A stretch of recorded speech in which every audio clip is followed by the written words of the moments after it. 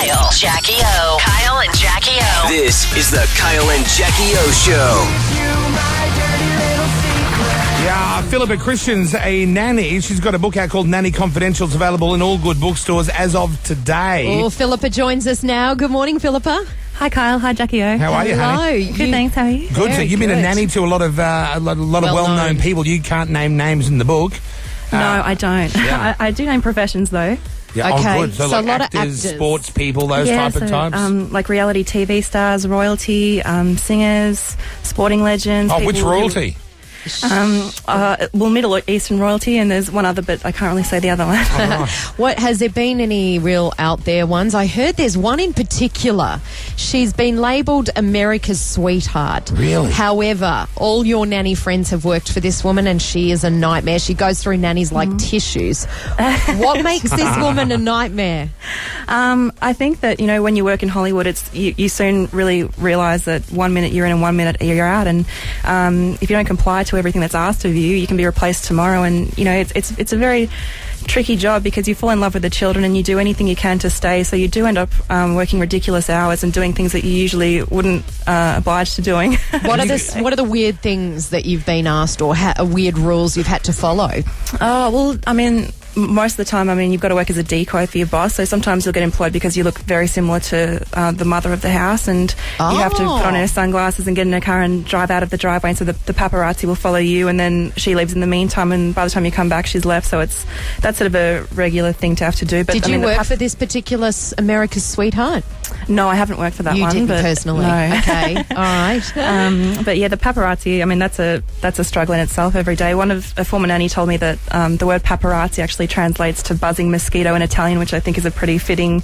Are they really a nightmare, word. are they? Well, yeah, most children... when they go to bed, they have nightmares of monsters and ghosts and their toys coming to life. But these little children fear being chased all the time. And these people will, provoke their parents to lash out and to test their tolerance to get that one photo. And they'll always sort of fluctuate in numbers around times of child custody battles or public divorces or, getting released from rehab. They know the worst time in someone's life. That's when exactly, yeah. So a lot Yeah. of my bosses have moved to New York or moved to Nashville just to get away from these people. Oh, Nashville, hey? Oh, hey? Yeah. Well, that narrows it down. Narrows it down.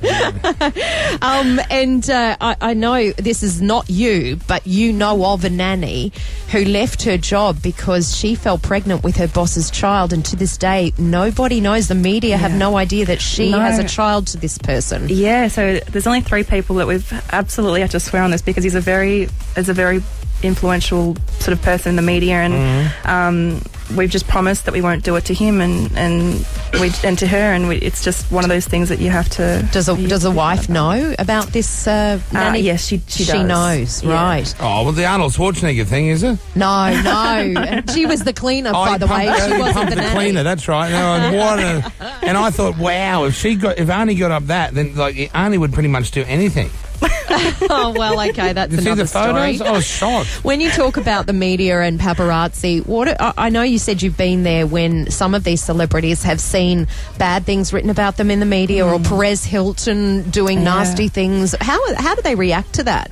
Oh, they react like anyone else would. I know a lot of people say you've got to take the high ground and not be affected by it, but I think it's only natural that everyone does get down on those kinds of things. And part of my job, sometimes has been to have to go to the supermarket and buy these magazines and bring them home because they don't want to be known as buying them themselves. Yeah, but they do read them. Oh, definitely. They're on Perez Hilton. They've got it as their home screen on their computers. Do all look they? at it. Of Isn't that course. funny? They make out like they don't read these things, but I bet definitely they do. We ask nearly every celebrity that comes in, do you read all the stuff? And they go, oh, no. Yeah. Okay. They all they say do. no. You've got to but they pretend do. that it doesn't exist, and they're lying. It's what keeps them going, and I think that they, at the end of the day, the paparazzi, I know that they're a pain, but they can create the person as well. It's just as good as it is, as it is bad, and they want to know what their celebrity friends are up to and what are the trends. And Did you ever work for Britney or know anyone that worked for Britney? Because she's had her ups and downs in life. Yeah, one of my best friends, Leah Frand, was Britney Spears' former nanny, and she worked for her through the whole head shaving incident. Oh my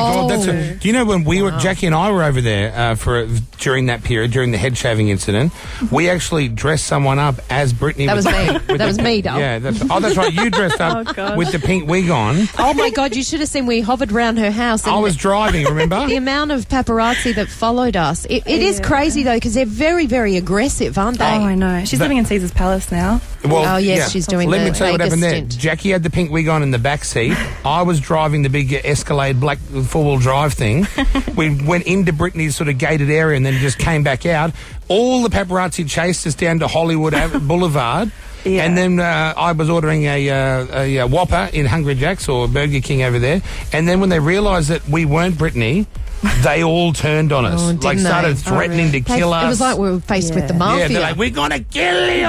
Like, they're all Mexicans, all threatening. It was awful. You say that celebrity lifestyles are great highs and great lows. Is that correct? Yes, definitely. The highs are very high and the lows are very low. Oh, I thought you meant they're always high and they're getting low. There's a lot of How that bad going are the on, lows? You've seen a few lows in your time?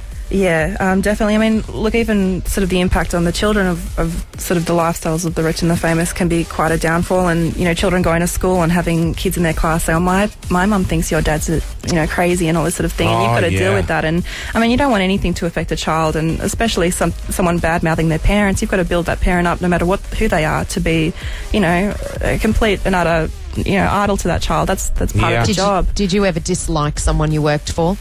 Look, I think that a lot of these people are very, very tricky to work for and very challenging. But then again, a lot of them are absolutely beautiful to work for. And a lot of people ask, what are some crazy things that they do and that they ask you to do? But if those things kind of make them happy, and I've always said that a happy parent makes a happy family. Happy parents make a happy. Well, it says here, your children. novel is based on your life as a nanny for people like reality stars, talk show hosts, Victoria's Secret models, A-list models or A-list superstars. Oh God, I wish you'd just tell me some names. Yeah, the contracts are really binding. It's like I said in an earlier radio interview that you can't have a boyfriend or any male friends. You've got a curfew of 10 o'clock at night. Yeah, that's my rule for all my staff as well. No boyfriend. No boyfriends or girlfriends. Wow. So did you ever get to a point where you met someone and couldn't let it go any further? Not really, because you're working 7 days a week and your mind just isn't there. Your mind is purely on the fact of the children the whole time. You don't really have any time to even see your friends. This is where Jackie goes wrong. She's got an assistant at the moment who's pregnant and obviously going to take maternity leave, where I forbid my staff to have any relationship. You're not allowed to actually do that. You're not allowed to? No. Oh, well, I'm getting away with it for years. Yeah. Well, these people wouldn't let you have a boyfriend. I didn't think that was. You're allowed to do what you want. You're allowed to do what you want. It's tricky sometimes because you live in these gated communities and you're not allowed out of the gates a lot of the time, and the nannies that you're working alongside who will live in your gates, a lot of them are sort of Latino or Mexican, Filipino. They don't speak a lot of English, so you're quite limited to the friends that you can make because they don't speak the same language as you do. So in your free time, there's not a hell of a lot to do, really. Do the celebrities treat you like part of the family, or do you feel like you're the nanny? You're segregated, off you go kind of thing? It's funny. It depends on the culture, really, and the sort of the nationalities. But most of the time, you do definitely feel like a family member. I mean, you're invited out to events, and they talk to you like a friend. I mean, once the kids go to bed, that's your time to just sit on the couch together and talk. So you do hang around and just chat with them afterwards. Oh, definitely. You become a really good friend. You become part of the family for sure. Are you allowed to say anything about someone you've worked for in a positive light? Like, my favourite or the nicest person I worked for was so-and-so. You're not mentioning any names. Non-disclosure form is a non-disclosure form, Jackie. Well, yeah, I'd love to, but I think now that I've got Nanny Confidential, the book out, better not. I just have to be so careful. Yep, fair enough. Your life as a nanny is now finished? You're now an author, or you're going to still do it? Yeah, well, the book's now in talks with a major production company in California to be turned into a movie, which is exciting because I think only 8% of Hollywood movies are based on true stories, and those 5 words based on a true story captures the audience quite quickly, I think. Yeah. I agree. So that's sort of happening. Who would you like to play you?